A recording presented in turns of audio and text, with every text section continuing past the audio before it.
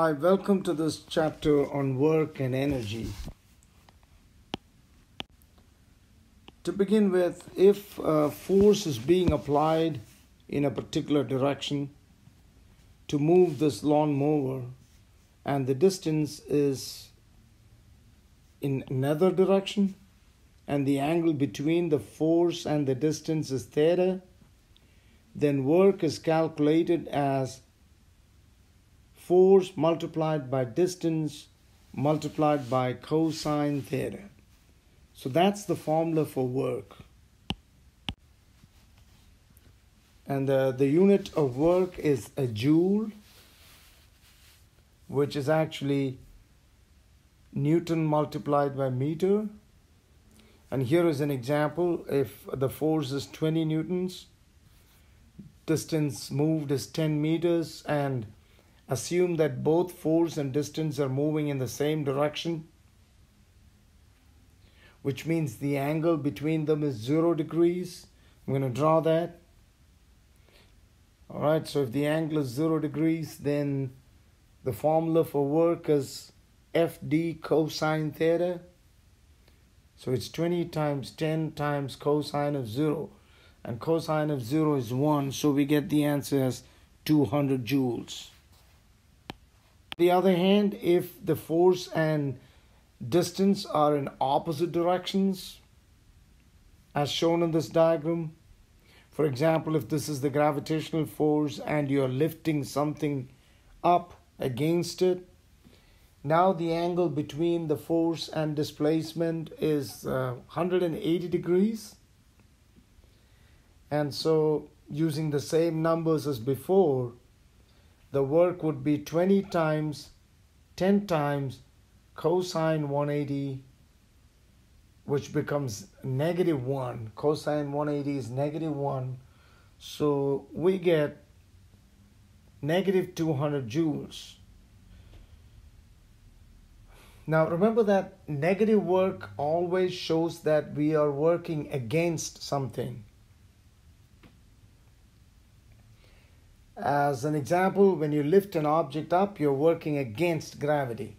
Or if you move something on the floor, you are working against friction. And in both of these cases, the work would be negative. In fact, work done on a system would be negative, and work done by a system would be positive. Now, what do you mean by work done on a system? That means you're working against something. And so basically the formula for work is FD cosine theta. Now, work done can also be found out from the graph drawn between F cosine theta and D. All we have to do is just find the area of the graph. So in this diagram, it is a rectangular graph. The area is rectangular. So length times width will give you the work. So work can also be found from the area of the graph drawn between F cosine theta versus D. Here's the same graph that you had seen before.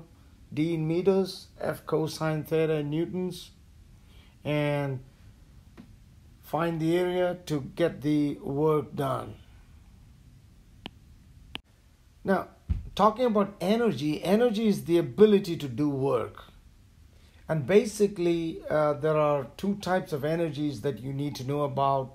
One is called potential energy, and the other is kinetic energy. And potential energy in this case is, we're talking about gravitational potential energy. When you lift an object up,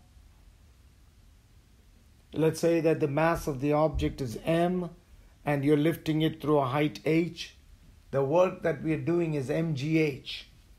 So the work that we do on the system becomes its potential energy. So the formula for potential energy is mass times acceleration due to gravity times height, or mgh. That's the formula for gravitational potential energy. Potential energy or gravitational potential energy is because of an object being stored at a height from the ground. So water in in an overhead tank, or any object at a height like a ceiling fan, all of these have potential energy because they are at a height from the ground.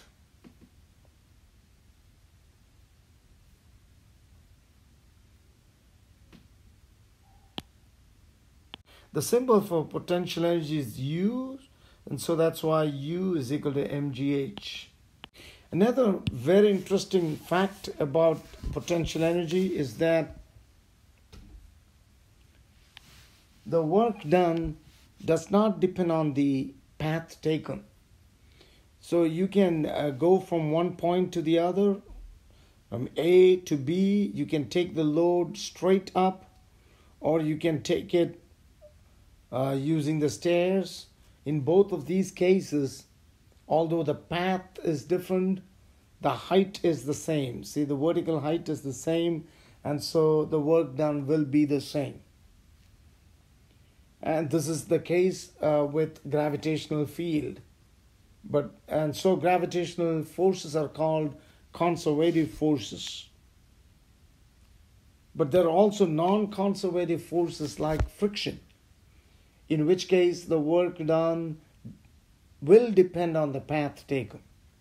So there are two types of forces. One is a conservative force, where the work done does not depend on the path taken.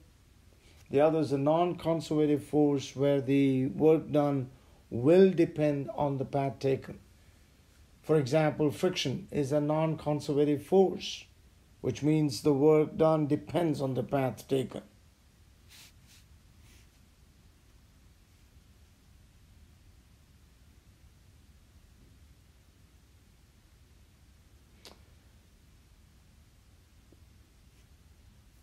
And it only depends on the initial and the final positions, is what I'm writing there. You can take any path, it only depends on the initial and final positions. Here you can see that the work is the same for both path 1 and 2, because it's a conservative force. Another kind of energy possessed by anything that moves is called kinetic energy. And this kangaroo has kinetic energy. Water flowing in a river has kinetic energy. A moving car, anything that moves has kinetic energy. And kinetic energy is given by the formula 1/2 times mass times velocity square. Okay, so that's the formula for kinetic energy.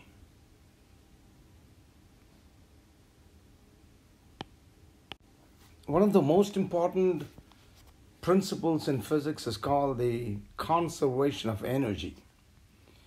And according to this principle of conservation of energy, the total energy will be a constant. So I'm trying to show that in the case of a roller coaster, at this point, when it's not moving, it has potential energy, but as it drops down, all of its potential energy is changed into kinetic energy. So if we measure the height from here, at that point the height is 0, and at this point it is 25 meters. So we see that at this point it has kinetic energy, but at the height it has potential energy. So the total energy at both these points must be equal. That is what I've shown here. The potential energy at A plus the kinetic energy at A, where A is the starting point, should be equal to the potential energy at B plus the kinetic energy at B. Now here are the two formulas, and we have M times G times height is 25 plus kinetic energy at A is 0 because it's not moving. And then at the bottom, the potential energy is 0 because the height is 0. And then we have kinetic energy, which is 1/2 times mass times velocity square, right? So the mass is not given, but that's okay because the mass will get cancelled from both sides. And we can rearrange this to calculate the velocity at the bottom, which is 22.14 meter per second. And so that's why if the roller coaster comes down from a greater height, when it comes to the bottom, it has a much higher velocity. So that's the principle of conservation of energy. But in the case of a spring, it can either be extended or compressed. And when you extend a spring or compress a spring, you are doing work. And this work that is done becomes its potential energy. So this is called elastic potential energy.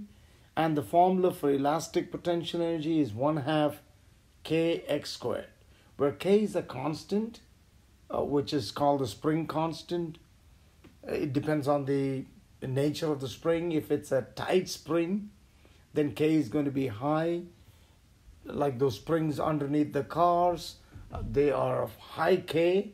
But if you look at the spring in a ballpoint pen, then the k is going to be small. So in either case, the potential energy of a spring is 1/2 kx squared. And we can see how we get that formula by drawing a graph between force and extension. You will see that as the extension increases, the force also increases. So we get a triangle, and the area of a triangle is 1/2 times base times height. The base is x and the height is force, but force in a spring is given by kx. So you also have to know that formula. Force is kx and potential energy is 1/2 kx squared. I hope that makes sense. Another application of conservation of energy.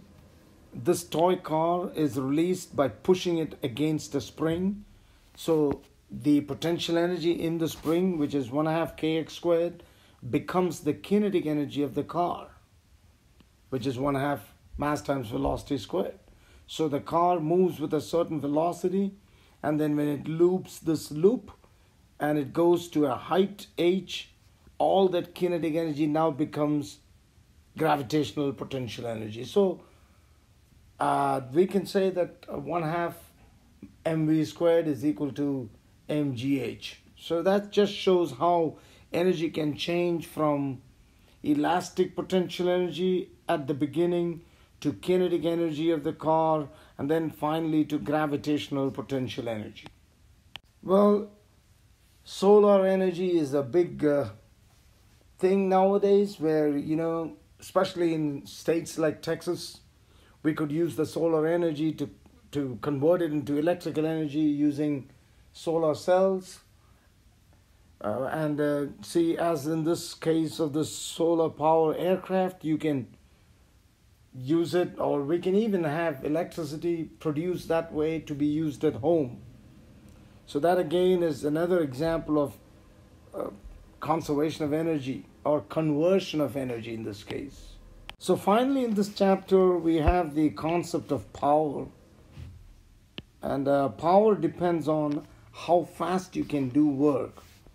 Let me write the formula for power. Power is work over time. So this woman is running upstairs, and if she runs fast, she's going to use more power. And if she goes slowly, she does the same kind of work when she goes from that point to the final point. But if she takes more time, then her power is going to be less. So power is work over time. The unit of work is joule and time is second. And so the unit of power is joule per second, which is also called watt. The symbol is W. So here are the formulas that we did in this chapter. Number 1, work is Fd cosine theta. Gravitational potential energy is mgh. Elastic potential energy is 1/2 kx squared. Kinetic energy is 1/2 times mv squared. And this is the work energy theorem. Although I did not specify it, I'm just telling you now that work done is equal to the change in kinetic energy. Work done is equal to change in kinetic energy. That's called the work energy theorem. And finally, power is work over time.